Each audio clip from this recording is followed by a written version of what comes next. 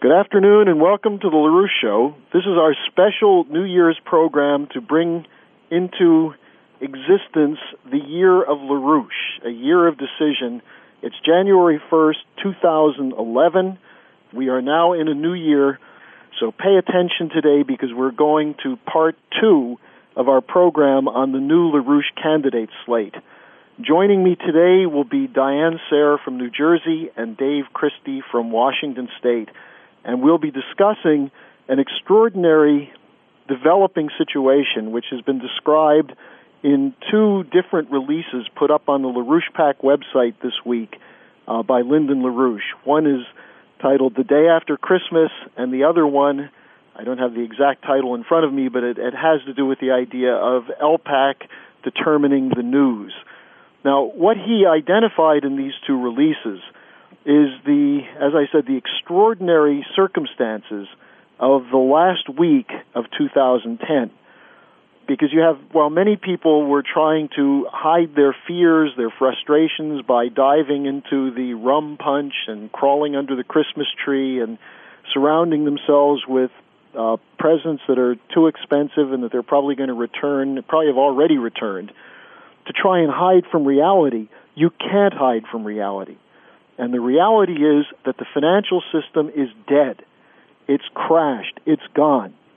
In the same way, in July 2007, Lyndon LaRouche identified the coming death of the banking system. And as he has in all of his forecasts in the last 40 years, he was deadly accurate by saying that the banking system has collapsed. And unless there's a change in the banking system to a financial system as a credit system modeled on the American system of Alexander Hamilton, what he warned in that July 2007 broadcast was that we're headed toward fascism. Well, since that time, we've had President Obama steal the 2008 election, lie repeatedly to the American people. Again, Lyndon LaRouche has consistently identified the crisis. Don't forget, we also had the September 2008 collapse of the banking system. And since September 2008, the banking system has been on life support from the U.S. Federal Reserve.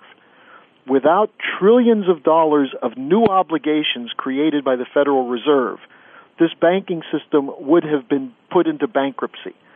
Were it not for the corruption of the Bush, Cheney, Hank Paulson team in the end of 2008, and then since January 2009, the corruption and the swindle continued by the Obama team with Tim Geithner, Larry Summers, and Ben Bernanke.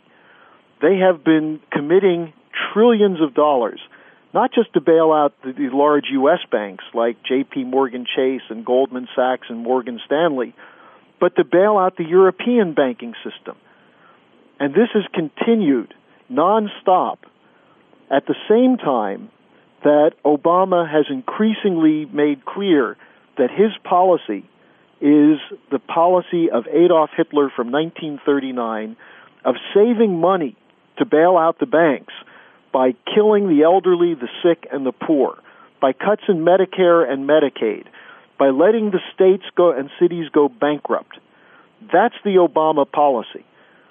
And after the November election, when this policy was rejected by the American people, the problem is the American people didn't have an alternative outside of the 3 LaRouche candidates.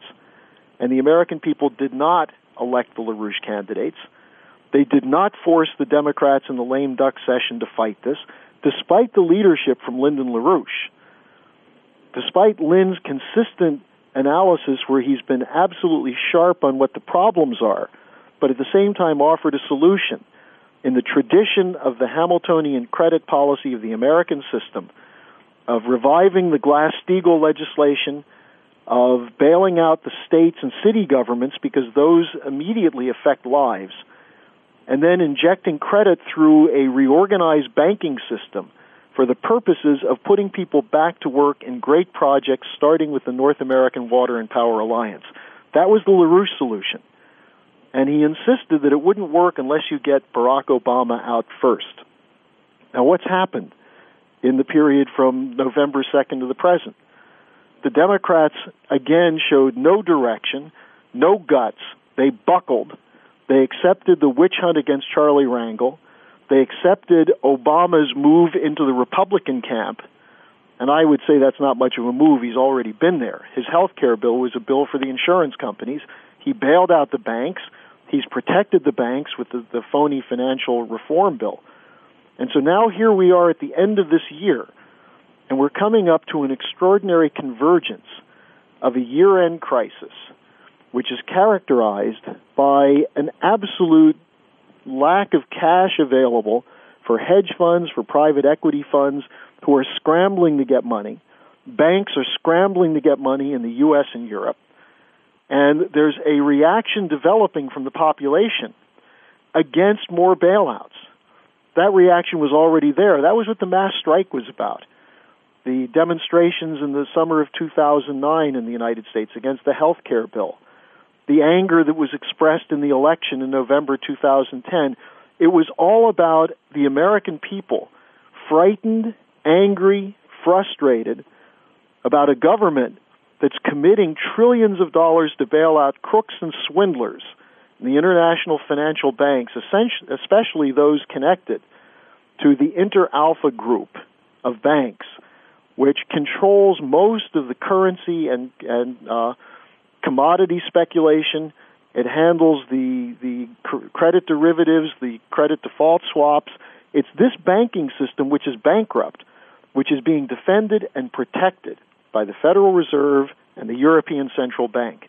And as we come into the end of this year, what LaRouche said is this swindle is not going to last, that the period coming up at the end of this year with the contracts that banks have to meet, that hedge funds have to meet, that the fact that there's not enough liquidity, their only alternative is to print more money, which is going to lead to a hyperinflationary blowout at the beginning of 2011. And right on cue, President Obama put through an executive order through his medical care czar, Donald Berwick, who's a pro-British national health care system fascist killer, that Berwick and Obama have issued an order which was not in the health care bill that went through the Congress, which calls for end-of-life counseling, which is a cover phrase for killing the so-called useless eaters, those who have lives not worth living, which we identified from the beginning as the intention of this health care bill to go back to the Hitler policy of September 1939, which was carried out under the guise of the T4 Declaration, the Tiergartenstrasse 4 Declaration of the Nazis, that in order to save money, the sick, the mentally ill, the terminally ill will be terminated, will be killed. And this was determined at the Nuremberg trial after the war to have been the beginning of the death camp policy of the Nazis. And today, the President of the United States is standing in front of cameras, proudly saying this is not a death panel policy, this is a good policy for the American people to improve the health and to improve the financial security of this nation. And he has to be thrown out. The candidates movement is saying there should be no Hitler in the White House, and that's the policy we have to adhere to. So we're going to have a discussion today with two of the candidates. One of the things that came up at the end of the year was the decision by Mr. LaRouche and the LaRouchePAC team to add three candidates to the slate we had last year: Rachel Brown in Boston, Summer Shields in San Francisco, and Keisha Rogers in Houston. And last week we heard from Keisha and Bill Roberts, who's one of the new candidates who's running in the Detroit area. Today I'm very happy to introduce to you the other two new candidates, Diane Sare from New Jersey and Dave Christie from Seattle, Washington. So Diane and Dave, welcome to the program. Thank you, Harley. Diane, let me begin with you because you have a very powerful video statement that's up on the LaRouchePAC website in which you introduce yourself and discuss your campaign, why you're running. Why don't you give our listeners a summary of what you said there? All right. Well, we had gotten a briefing from Mr. LaRouche in the morning, and he was addressing, exactly what you've discussed, the blowout of the system occurring around payments due and things like that at the beginning of the year, and the fact that Obama is now going for Hitlerian fascism just very boldly, and he basically rammed through under executive order the parts of the health care bill that the Congress could not stomach earlier. And it's very explicit, which is that doctors who encourage patients to drop dead will be rewarded, and doctors who don't do that, who try and prolong people's lives, will be penalized.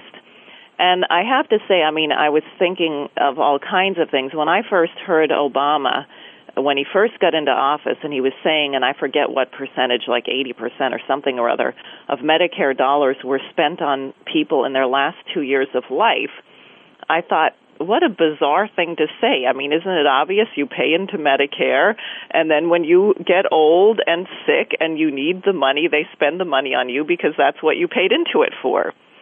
But instead, the idea is that the human beings are expendable. We worship the bailouts, we worship money, and part of what I was thinking in my statement is how people had fallen into the trap of the November 2nd elections. And of course, LaRouche emphatically warned the Democratic Party that they had to take action to remove Obama and reinstate Glass-Steagall if they didn't want to suffer a total bloodbath wipeout on November 2nd. They did not do this.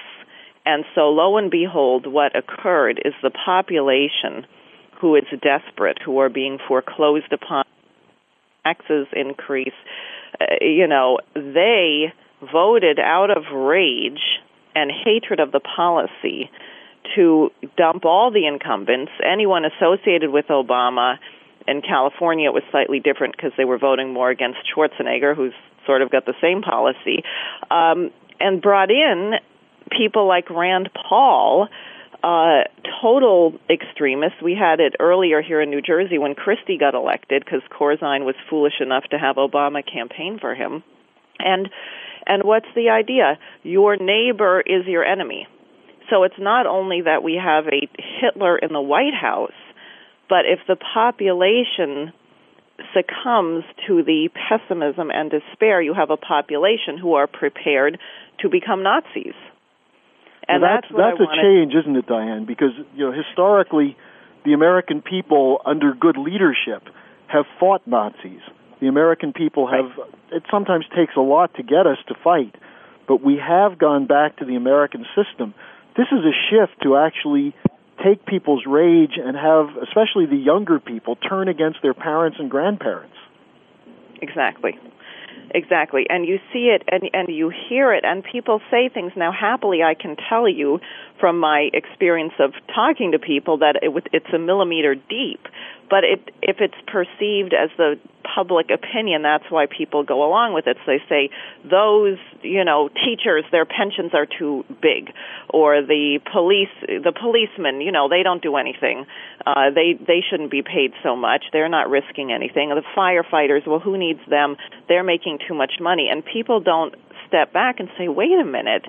All right, suppose a teacher makes $100,000 a year. You could say, well, that's a fairly hefty salary, but, how much is the head of AIG making, or the head of any health insurance company making? I think the average salary of a CEO of an insurance company is something like $400 million a year. But somehow the rage is being directed at large groups of fellow Americans or at immigrants. And also what you're reporting, I have run across this on campuses and elsewhere where you have people, absolutely, the younger people are being turned against the elderly in a way which is totally terrifying. You may not remember this, but this was the strategy back in the late 80s, early 90s by Pete Peterson, who set up the Peterson Commission, which is the prototype for the President's Deficit Reduction Committee, which was the idea that you can win the younger people by turning them against the the unfair tax against them in order to take care of the elderly.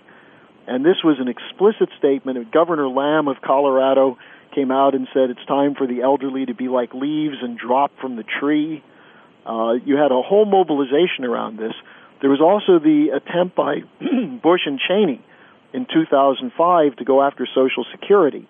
And at that time, our organization, under Lyndon LaRouche's direction, mobilized the Democrats to fight.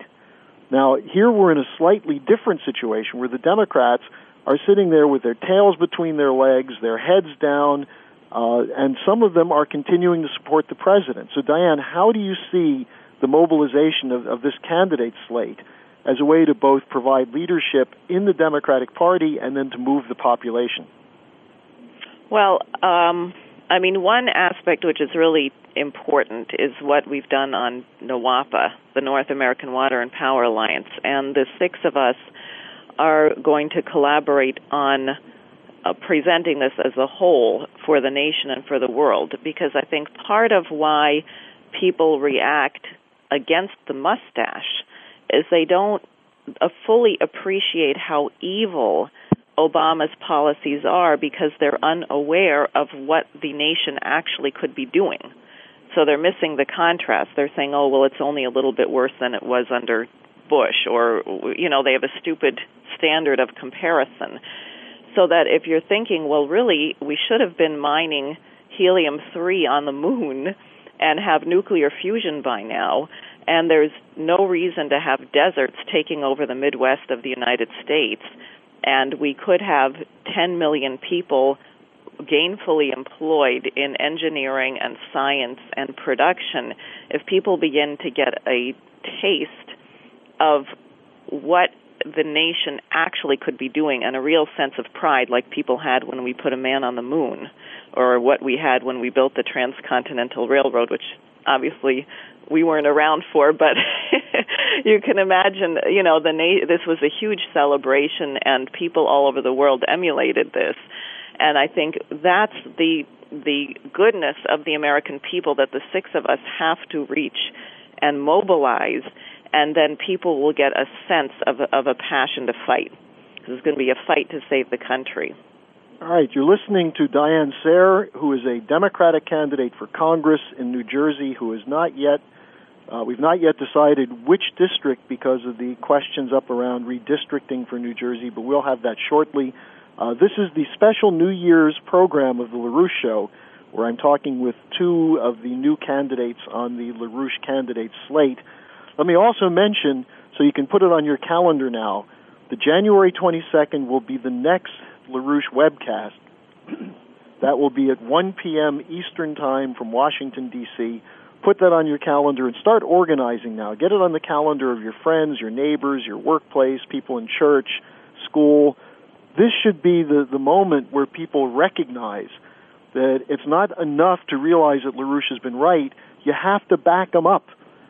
So January 22nd is the next LaRouche webcast. Now, let me bring on Dave Chrisite, who's up in the Seattle area. In Dave's case, he does know who he's running against, and it's actually a very interesting campaign.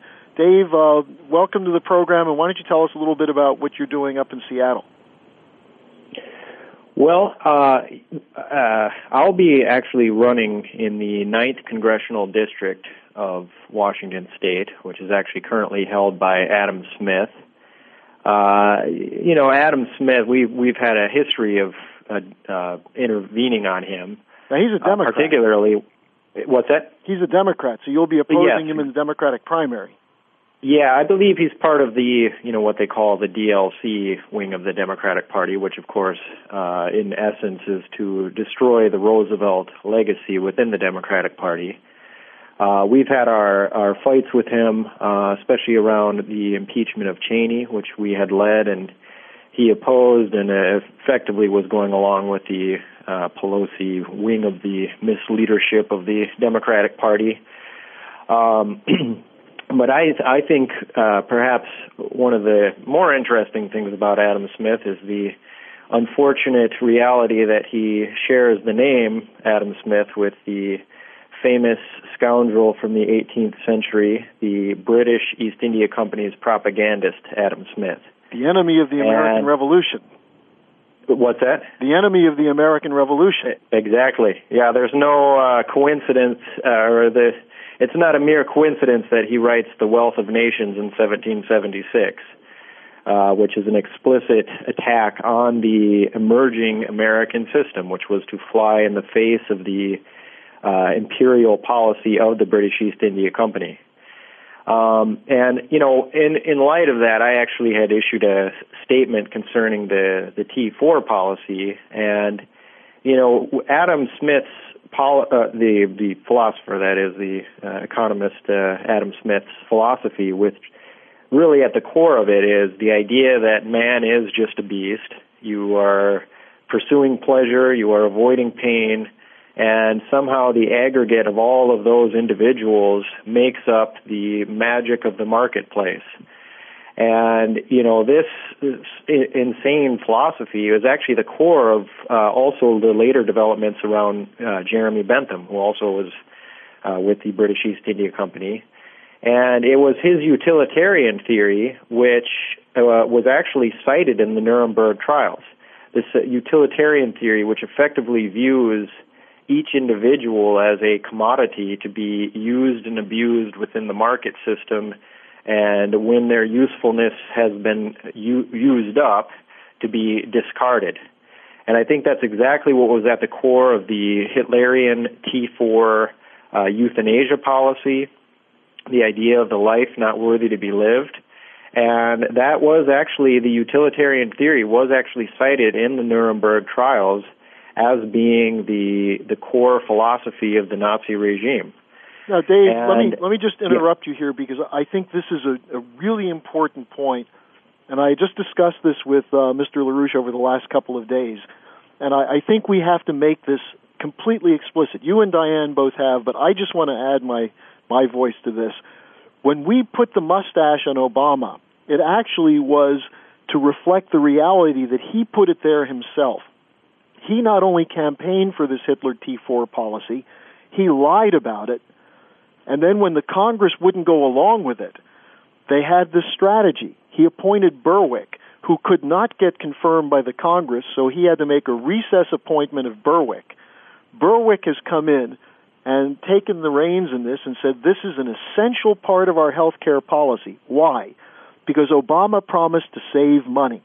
That's the exact explanation Hitler had for the initial T4 policy, that they didn't have enough hospital beds or medical care to take care of all the soldiers who were going to be hurt in the war, and therefore they had to clear those spaces and save that money by getting rid of the useless eaters. Now, Obama pushed this policy through by executive order. How is that not a Hitler policy? It is. And I encourage people to go to our website, where we've posted a video from 2009, which made this case back then. And you'll see that we've been on this and we've been right. So, Dave, I'm sorry to interrupt you, but I just wanted to make sure that for people who still are afraid, well, aren't you just overstating the case, this is an exact historic example of how, if people aren't paying attention, and you know, there are a lot of Americans who ask the question, how could the Nazis have done this? How could the German people have let the Nazis do it? Well, the question we have to pose is, if you don't fight to immediately remove Obama, then you bear the moral culpability that you want to ascribe to the German people. That is, this is fascism, this is genocide, and you're turning your back to it. So go ahead, Dave. I'm sorry. No, I just wanted to add, I had watched the documentary that actually was basically just live footage of the Nuremberg trials. And at a certain point, about 10, 15 minutes into it, I was watching it with my wife, and I looked over to her and I said, "What are they doing here?" And what I was asking I said, why are they going through this very methodical, extremely, this legal argument? They're filling it out to the T, and I was confused because I thought, well, show the footage of the concentration camps, show the signature of the Nazi official, and bring them out back, and I guess eventually they hanged him, right? But I thought that's what the Nuremberg trials would be. But what I was stunned with was how precisely exacting they were trying to be with what I realized they were doing was they were creating a legal precedent and a very thorough legal argument to prevent this kind of atrocity from occurring again. And what was identified clearly as, as I mentioned, this utilitarian theory, but, what Leo Alexander said, which I think is a very stunning idea, which is that the T4 policy, the useless eater policy, was the infinitely small wedge that was brought in and created the conditions for all of the later atrocities of the Nazi regime. Now, Leo Alexander was an American psychiatrist who was part of the team that prosecuted the Nazi doctors at Nuremberg. Mm-hmm. Yep, exactly. And that idea that he brings up of the philosophical conceptions as ultimately guiding what the economic policy started out as, the abuse of the individual as just a mere commodity in the market, and the eventual discarding and treating a human individual, a human soul, as if it were just some piece of machinery that once it didn't work, to throw it out and burn it up. And that the other thing I would just like to mention, because I think it was also stunning watching these Nuremberg trials, was somebody like Goering, who sat there just still proud as a peacock, while they're basically on the verge of sentencing him to death.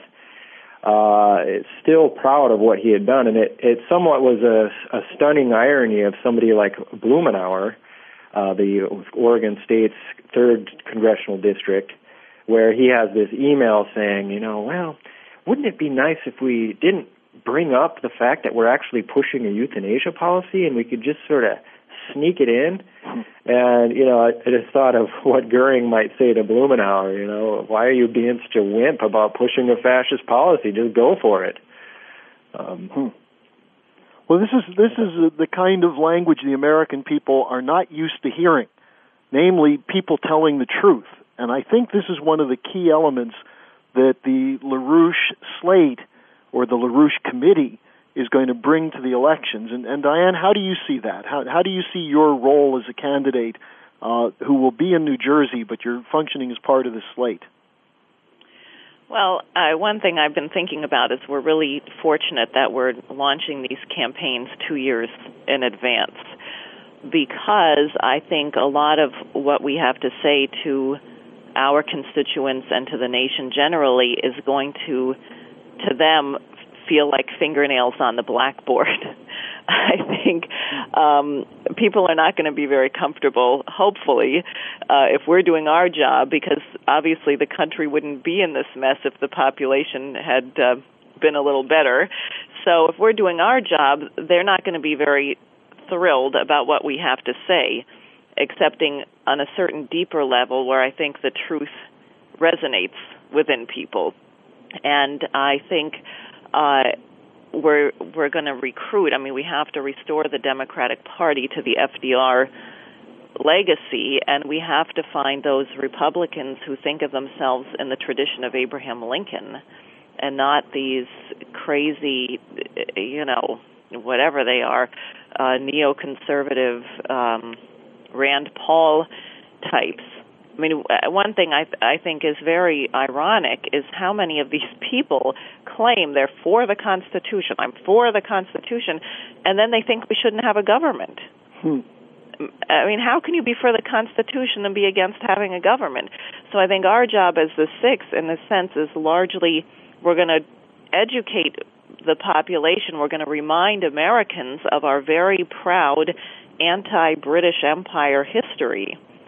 And I'm optimistic that people are going to rise to the challenge, and we can transform the population as a whole by making this question of our identity as a republic one of the major issues, quote unquote, to call it an issue of the whole campaign.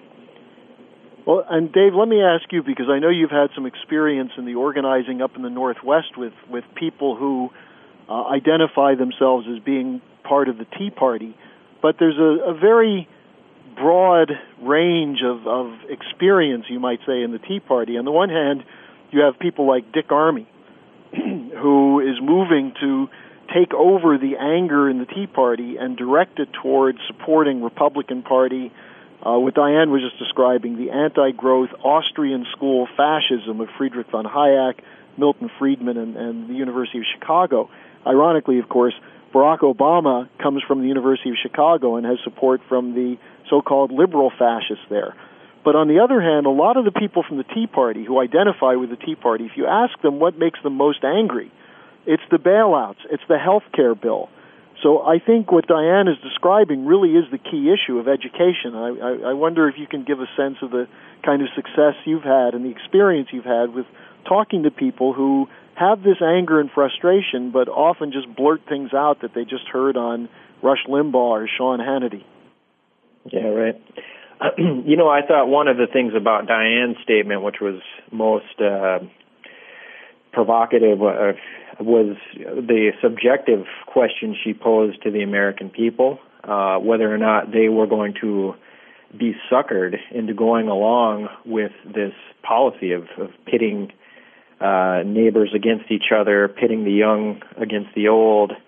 And really, it's a kind of the classic British imperial policy: divide and conquer, get people to fight amongst each other and confuse them about who the enemy is. And I would say this on the Northwest: there's a certain history of the labor, say around like the Wobblies, and I'm referring to the old school labor, the kind that will crack some skulls to actually fight for higher living standards and a decent quality of life and so forth. I think obviously the unions today, they have their issues and their problems, but the key thing here in the Northwest, I think also if you think of back to the so-called battle in Seattle, well, there's obviously elements of that fight against the globalization policy.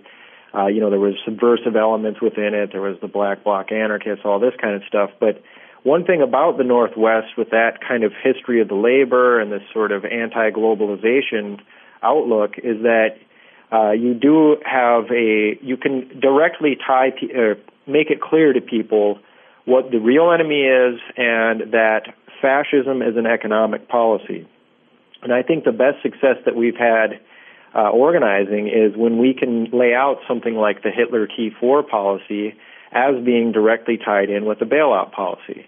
That here we are throwing trillions down a sinkhole called the Inner Alpha Group and the Wall Street, tentacles of the Inner Alpha, that we have no problem throwing trillions down that. However, when it comes time for key functions of our state governments, our municipalities, things around this health care, that you can make it clear that is the economic policy. It's infinite bailouts for the corrupt financial institutions and then nothing for the population, and in effect, by design, to ratchet down and crush the population under these austerity conditions. And so, we've been able to, in a better degree, to be able to, when we can lay that out, we can get people out of this smallness, that, as Diane was saying, it's the immigrants are the problems, or they lay out a million different problems other than going to the core. So I would say that's probably the best way that we've been able, is when you can tie it into what the old imperial policy is and get people to see that fascism at the core is this economic policy. Well, I think it's important because what you just described was the shift from the Franklin Roosevelt legacy in the Democratic Party to the kind of free trade, pro-globalization, pro-deregulation policies that typify someone like your opponent, Adam Smith. And I remember, Dave, in I think it was 1999, the so-called Battle of Seattle, where the labor movement turned out 30,000 marchers against the World Trade Organization conference that took place in Seattle, demanding an end to free trade policies because of the opposition to globalization. And the media instead focused on 200 anarchists who ran down the streets of Seattle breaking shop windows. So, Harley, just real quick to interject here, I was down there, actually. I wasn't some protester per se. I was only at the beginning of just trying to figure out what this globalization thing was, and I knew that it was bad. I didn't really know too much about it, but I will say this, there was actually one rally that I was at where it was a bunch of the unions. I think the longshoremen were putting it on, and there later was a march through the city. And what I thought at one point, because the gas canisters were out, the rubber bullets were out, and I looked around and I realized that the march that I happened to be in at that point was, I saw nurses. I saw this one, a nun who was actually in a LARC, one of these motorized vehicles, with somebody who looked like an anarchist who was actually holding a piece of cloth that's over this woman, the nun's mouth, so she wouldn't inhale the smoke canister. And then I looked and saw these labor guys, and it dawned on me that indeed this wasn't just a bunch of rabble-rousers. These were people that were trying to come out and say that globalization was evil. Well, this is what we saw in the summer of 2009 also with the opposition to the health care bill. So I think, let me just summarize what we've discussed so far, and then I want to move on to the solutions, because I want to give our listeners a sense of why it is that, as Diane is saying, we can overcome the pessimism. You're listening to the LaRouche Show. This is our special January 1st, 2011 edition of the LaRouche Show. We have two Democratic congressional candidates with me today, Diane Sare from New Jersey and Dave Christie from Seattle. These are your candidates. These are your voices, the leaders of the movement to bring the country back to the Hamiltonian credit policy, the traditions of the American system, as exemplified by the work of Lyndon LaRouche. And I'd encourage everyone to make a New Year's resolution. Forget dieting, forget those things you never do after the first week. Make a resolution that you're going to go to the LaRouchePAC website every single day, maybe twice a day, because of the quality and the quantity of good material we're putting up there that will keep you not just informed of the fight, but give you the intelligence that you need to go out and organize and win this fight now. Because the crash is here, the drive for fascism, we've already gone over the line. Obama, as of January 1st, has made it mandatory that doctors do the kind of end-of-life counseling that will take people who are sick, people who are demoralized and depressed and in pain, and convince them that they're better off killing themselves for the sake of the financial system and to not be a burden on society. And why is it that we have to do that? Because we have to bail out banks, we have to bail out the Inter Alpha Group. So this is the fight that we're in. And LaRouchePAC.com is the only source of leadership in this country. The videos that are coming up there every day, the work from the candidates, and we'll soon have websites for each of these candidates that will be accessible through LaRouchePAC.com. So your New Year's resolution should be not just to fight fascism, but to become a part of this campaign of these six candidates. Now, Diane, why don't you just go through very briefly the program that you're going to be running to support and give a sense of how this will work. Well, first and foremost, the removal of Barack Obama as president is an absolute necessity. He's made it very clear that nothing of any good can be accomplished while he's president, because he'll simply use his executive powers to override anything if we were able to get the Congress to do something good. With Obama in the White House, it's just impossible. So he has to be removed, and I think he is doing his best to provide us with ammunition to get him out under Section 4 of the 25th Amendment, because he's done some pretty crazy things in the last few weeks. It's very clear that he's cracking up, and what's required is Biden and others having the courage to just say what's obvious, like the little boy in the emperor's new clothes saying that the emperor was naked. The president is nuts, and he should be removed. He should be forced to step down. So that's first and foremost. Secondly is the question of Glass-Steagall, because that would immediately put an end to these bailouts, the old FDR-era separation of legitimate commercial savings and loan institutions from investment banks. And, people can invest. They can play the markets or do whatever they want. But if you go to Atlantic City here in New Jersey, you don't get a card at the door that gives you a money-back guarantee. So just like the gambling casinos, if people want to invest or do whatever they're going to do, fine, that is not bailed out. And if Glass-Steagall were to be put in place, it would definitely mean the banks, I mean, all of them are doing like a zillion different things now, so they would be broken up into, the functions. The savings and loan banks would be protected and solvent, and all this toxic paper could be written off. And that would mean freeing up money to the municipalities, which is really urgent. I mean, this is urgent all over the country. I think Washington State is cutting all kinds of services to the poor, to the sick, and so on.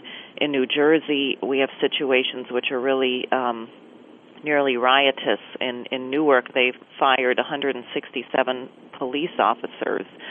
And over Christmas weekend, there were 6 shootings of high school students in which 4 of them were killed. And that was just in a 2-day period. So you're just having an explosion of crime born of desperation in that city. So one of the effects of Glass-Steagall would be immediately to get emergency funding back into our states and municipalities, to get the police and the fire departments back on the streets and make sure the nation functions. But then the bigger picture, which Dave can elaborate on much more, is NWAPA, the North American Water and Power Alliance, which the East Coast will play a crucial role because, as we have here, and it's up and down the East Coast, there are these major companies that were involved with NASA in the space program, machine tool shops. You have the old steel industries of Pennsylvania, and these will become very, very important to feed into the building that's going to be going on in the northwestern part of the country as we launch this initially. Well, and Dave, why don't you go ahead and just give a quick summary from the standpoint of the Northwest, but actually as a national, and as LaRouche has been emphasizing, and Helga Zepp-LaRouche has been emphasizing, this is a global infrastructure plan. So why don't you just give a quick sense of the NWAPA plus approach? Yeah, well, I think, if you think of the 6 candidates nationally and where they represent in terms of the regions that they represent, these are very strategic regions. And, if you look at the swath from Rachel down through Diane on the, Rachel in Boston, Diane in the Jersey area there, with that whole industrial corridor on the East Coast, and obviously that swinging over through the Midwest, Ohio as the, obvious around the auto industry and related machine tool capabilities, all the way over to Detroit where Bill is. And so if you think of that development or that kind of economic productive capabilities, that whole region will be absolutely reawakened. And the one core vein of the NWAPA, where you bring the water from the Yukon and Mackenzie systems down through Canada, there's a whole swath of that water that comes effectively as a river over to the Great Lakes system, and then through the Dakotas as well. And then the obvious other core of it is coming down through British Columbia, through the Rocky Mountain Trench, and then the big core of this is in the Idaho, the Sawtooth Mountain system, which is about 500 miles from here, a little less than that, at least the start of it. The obvious employment that this would generate for the Puget Sound area and really the whole corridor from Vancouver down to Portland will be reawakened as well. And then if you look, along that corridor, this sort of development corridor, that obviously extends down to San Francisco, where you have Summer Shields running there, and I think we can look to a certain partnership as that corridor extends down through the West Coast, ultimately down through Mexico, through the Darien Gap, through South America. And, if we think of the West Coast in that manner, all the way up through BC, up in Alaska, over across the Bering Straits, through the Eurasian land bridge development that LaRouche has talked about for decades now, you begin to see that we have a whole new Asian orientation of development and cooperation amongst what LaRouche has identified as the four powers: Russia, India, China, and the United States. And then, of course, you have Keisha and Houston, which would be the NASA, the connection that, in terms of the large-scale systems approach that NASA could deal with, which is going to be absolutely crucial for the NWAPA design. And you begin to see that NWAPA would not just activate, say, the West Coast or something, even though that's where the bulk of the water comes through, but you see that this is a nationwide reawakening of the core of our industrial and technological engineering capabilities, machine tools, the whole nine. So I think it really is a nationwide program, not just simply where it is regionally. Well, then it also extends, as you pointed out, it's the only way we're going to solve the international crisis. We have a situation in Europe now where the euro has collapsed. The European Monetary Union is a farcical joke, but there's no one yet willing to bury it. And what LaRouche said yesterday on the LPAC weekly report is that while there are some stirrings in Germany and France, and every intent should be to get rid of it, it's going to come down to the United States. But I think it's important for people who are listening to this program and supporters of LaRouche, and also people who don't know LaRouche yet, to recognize that we're dealing with a global systemic crisis. There's no place to hide. And one time LaRouche was asked, well, what if we don't get this? And he said, well, you'd better get a spaceship and find another planet, because this planet is going to be finished. We're going to be in a dark age. Now, again, I want to come back to this question of the subjective side, because, Diane, you're a musician. You have a certain sense of what LaRouche has been talking about in terms of the classical artistic side of developing the population, and yet both, or all the campaigns are oriented toward, at the same time, the unity of mind, of creative mind, that's exemplified by discoveries in science and also classical culture. How do you think, we had a great deal of success in Boston during the campaign with singing, with sending out roving squads that were bringing classical music to a population which is used to just noise and drum beats and rhythm. How do you see our ability to affect these kinds of changes by getting people to lift their minds from the gutter and start looking at the heavens? Well, I mean, the music is really important, and I actually maybe hadn't reported as widely as I should. About a year and a half ago here, we organized a chorus, and it's a boomer chorus, which I direct. And what we've actually been working on is the chorales from the St. Matthew Passion of Bach. And I have found this to be extremely important and also challenging, because the intensity of the emotion, because this deals, in my mind, with the question of the disciples' relationship to Christ, who is going to be crucified, and he is challenging them, like at Gethsemane, to sit and pray with him, and they fall asleep. And they all say, well, when you're crucified, we're all going to be with you. We're going to be with you to the very last minute. And in fact, what happens is when Christ is turned over to the rabble, every single person flees and betrays him. And it's absolutely gut-wrenching, because, I was thinking of this. I just rewatched a film on Washington's Crossing. And, this quality of leadership where George Washington is there with 2,000 bedraggled, starving, freezing men, having lost every single battle. And he says, we have to cross this river. And people say, are you crazy? Or they say, well, can we wait? I mean, we're freezing. We don't have any supplies. And he said, no, because if we wait, we will lose everything, because when the river freezes over, the Hessians can just march across, they vastly outnumber us, and it'll be the end. And it was a moment of extreme necessity, and he personally took upon himself the responsibility of whether this succeeded or not. And he said, I know my men will follow. They trust me. They trust me. So he, and he was able, as people know, it was a complete miracle in a sense that he pulled this thing off. But I think the point of great art and music, in this case, the passion, is that people are, by going to a concert or a performance, they're forced to look within themselves and consider, what would I do in this situation? How will I be better than these people on the stage? Could I be as strong as this one? Could I be stronger than this one? And at any rate, so we've been working on this very intensively, and what I decided we should do, because I wanted to put a lot of pressure on my choir, is that we should do a performance.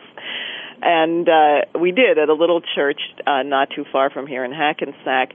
And we did the chorales from the Passion, and then we had some spirituals that were sung by Jessica Tremblay, and then we sang Christmas carols. And it was small, maybe 30 or so people attended, but I was actually astounded at how profoundly moved people were, including one extremely pessimistic guy who was brought by his wife.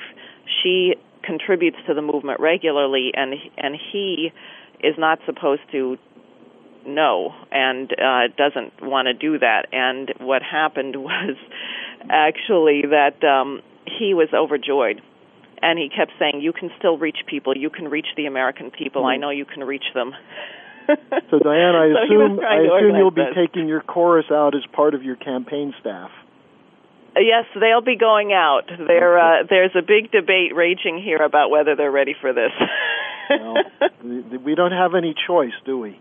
Now, Dave, let me just take this a step further, because what Diane is talking about is this question of immortality.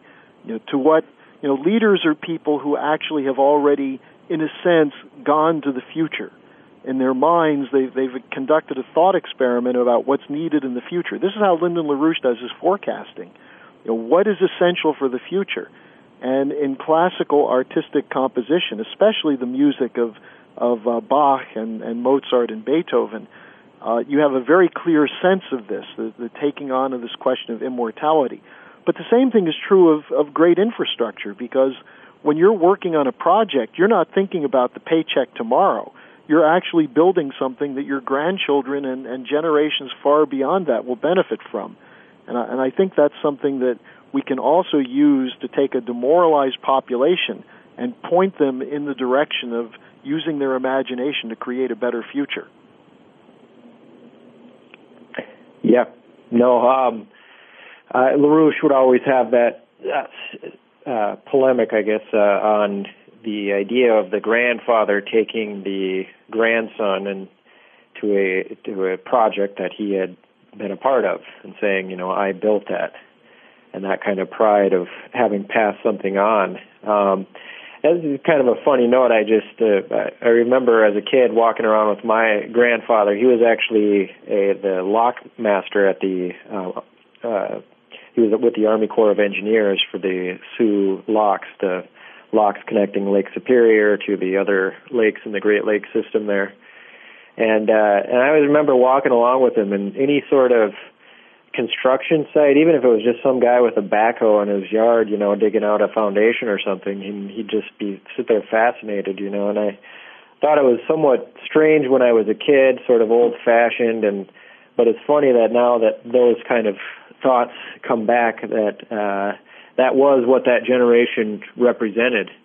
And that's the other thing about this NWAPA program, is that we're dealing with a situation where much of the skill level, you have the older generation, say the late 70s and people in their 80s, who still have that conception of how you'd carry out a large-scale project. Now, of course, we've never dealt with anything as large as NWAPA, but these guys have a sense of the questions that would come up around developing the NWAPA program, right? Then you also have the skilled labor in terms of the machine tool, and many of these guys are in their 60s and 70s now. But yet you have a generation which can play some video games and run their cell phones fine, but have no skills in this domain. And the other point that I'd like to emphasize is that for NWAPA to work, this has got to happen now. We can't be waiting around and saying, well, it'd be nice if we get it going in 10 years, because by then the skilled capabilities, the guys in their 80s that would be able to do this won't be around. And they've got to impart the actual know-how of being able to carry out an immortal mission. Immortality is not just something where you just say it and it sounds nice and maybe you represent it with some music and so forth and think that that's it, right? Real immortality is making it happen, building the necessary future for your nation and your society. And I think that the scientific conceptions and the moral conceptions feed into that, making that happen, and that's effectively what we represent nationally and internationally, is that overall conception, the unity of the science, the unity of the art, the unity of the human condition. Well, I think that this is a good place. We're coming toward the end, and I think it's a good place to resituate this question of the urgency, because it's not just that we're going to lose these skill levels. We're going to be killing a population and reducing a population below the level that's necessary if you're actually going to have a recovery. And one of the key elements of LaRouche's economic policy is this question of how civilization advances based on creative discoveries of universal physical principles, and how you have to have a growing population at an improving standard of living to be able to carry out these tasks. And at this point, at the end of 2010, the beginning of 2011, we have a Hitler in the White House, we have a gutless Congress, an immoral Congress, a population which has been beaten down but which is angry. And it's under these circumstances that we're introducing a solution, the LaRouche candidates slate. And Diane, we have time for you to say one last word to the people who are listening today. What would you like to leave them with? I think they should do what you said, which is adopt as their New Year's resolution that they get on the website every day. And we'll be seeing you on the website. I know soon we'll have a website up for you, but for the time being, people can go to the LaRouchePAC.com website and see a statement issued by Diane, yesterday, I think. Yeah. And then, Dave, you have some last thoughts? Well, I think we've covered quite a bit. I will just say this, given that Diane's out in that region there, and you have Governor Christie, that I just make it clear I have no relation to Governor Christie, and I'd also like to add that when he talks of trimming, you're also much thinner than he is. I was just going to say, when he talks of trimming the fat, maybe he should think about himself first. Maybe he should use that as a New Year's resolution. Exactly. But Dave, I think it's important to note. Go ahead, Diane. Michelle Obama could design a diet for him. Well, I think it's important to note that while you have no relation either as a relative or intellectually with Governor Christie, your opponent, Adam Smith, shares the name and the philosophy of the enemy of the United States, the British Empire's propagandist, Adam Smith. And your campaign and the campaign of the LaRouche slate will be the fight to once and all demonstrate to the American people that Adam Smith and free trade, free market, globalization is part of a policy of a small group of financiers centered around the Inter Alpha Group who are still out to do what Adam Smith in 1776 tried to do, which is to destroy the idea of the United States. And I think we can end with this point. Our candidate slate will be a revival of the American system of physical economy and the dreams of the Renaissance in Europe to bring back the American Republic and spread these ideas through infrastructure and through an overall fight to the whole world. So this is an optimistic message for 2011. Diane and Dave, thank you very much for joining us on the LaRouche Show today. Thanks, Harley. Thanks a lot, Harley. And we'll be having you back along with the other candidates, Rachel Brown, Keisha Rogers, Bill Roberts, and Summer Shields. So go to LaRouchePAC.com at least twice a day, and we'll be back with you next Saturday. And don't forget, January 22nd, Lyndon LaRouche's next webcast.